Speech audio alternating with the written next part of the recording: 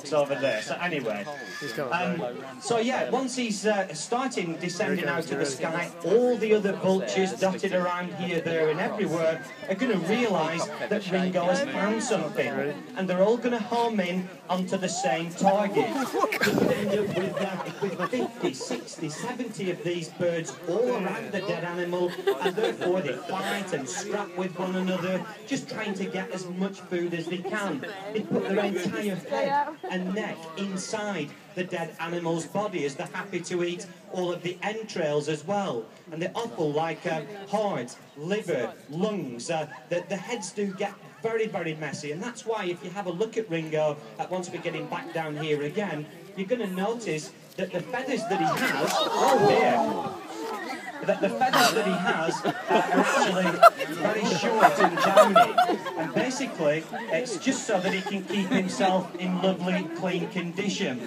So after feeding, what he's got to do is just wipe his head and neck against a tree trunk or a rock, or even find some